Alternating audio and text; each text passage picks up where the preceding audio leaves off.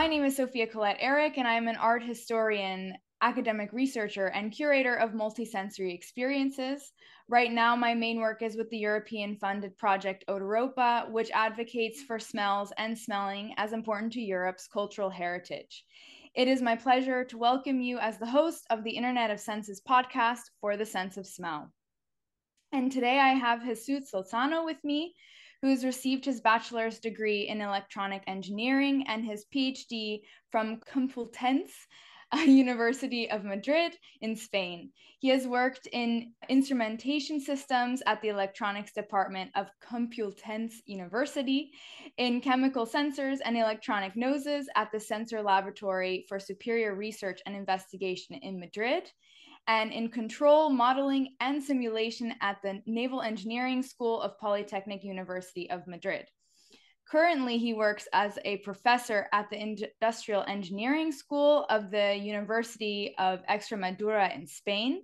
And as of 2019, he's the president of the Digital Olfaction Society, whose goal is to create devices that not only record smells, but also turn them into digital data and transmit and apply digital olfaction methodologies where useful. His research interests include machine learning and pattern recognition techniques, instrumentation of measurement systems, chemical sensors, and electronic noses. And it is my pleasure to welcome Jesús today after that semi-long introduction. But we're really excited to have you and discuss your work today. So welcome. Thank you. Thank you very much. And congratulations for this podcast. I think it is very interesting to show the research topics of different researchers to the society, because it is one of the goals of the researchers, no? Not only teaching and research, but also to transmit the knowledge to the society. So thank you very much and congratulations. Thank you for saying that. And we're really excited to also have you on the podcast today. I think it's a new topic to discuss that we haven't discovered yet.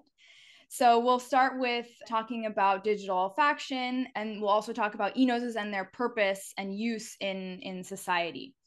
So I wanted to start the podcast by letting our audience note that the topics that we'll discuss in the interview today may be more on the technical side. And it's first time for me discussing these topics.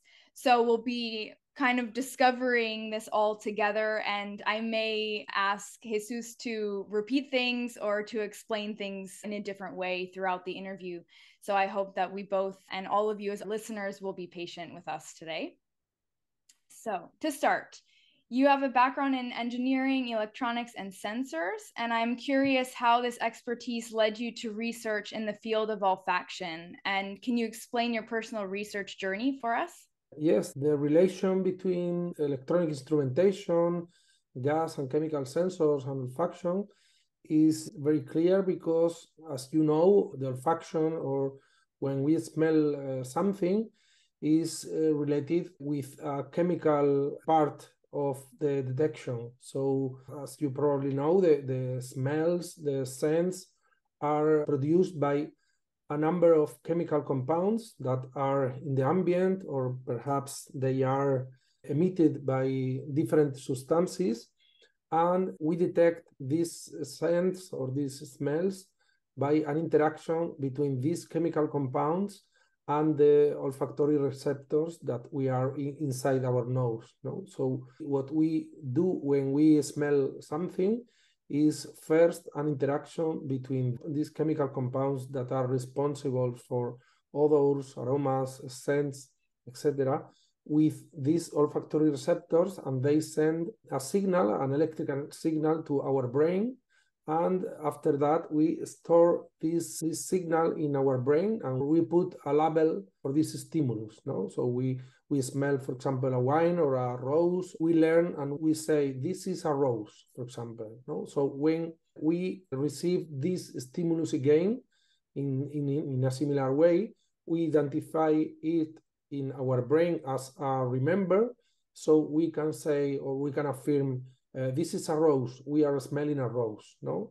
So this procedure, we try to repeat in an electronical way, as similar as we do, for example, in other imitation of biological senses, like, for example, image or sounds. No, we try to digitalize this stimulus, and we do that with electronic components. No? For example, in the case of computer vision, we use a camera. A camera is like a sensor that detects some colors, some shapes, and turn this stimulus into a digital data. No? The same occurs, for example, in the hearing. When we hear something, a sound, we can use a microphone and we can transform the air pressure into the microphone, an electrical signal. So we try to do the same, but not in a physical way, like, for example, an image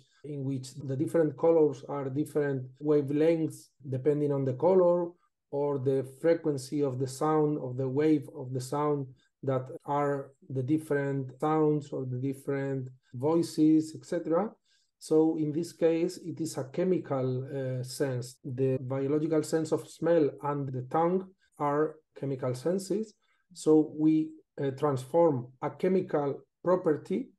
In the case of smell, are different chemical compounds, and in the case of the tongue, we, for example, transform the acid, the salt, the sweet flavors into signals. No, so in our case, the word or the topic of machine olfaction is very related or very close to the sensors or the chemical sensor discipline, because the first device or the first component, electronic component that we need for making or for developing an electronic nose or an artificial olfactory system is a component that transforms a concentration of different chemical compounds into a signal or several signals, in the same way that we do in our biological nose. So the first part is the detection. So we detect chemical compounds, we detect a mixture of gases that are responsible of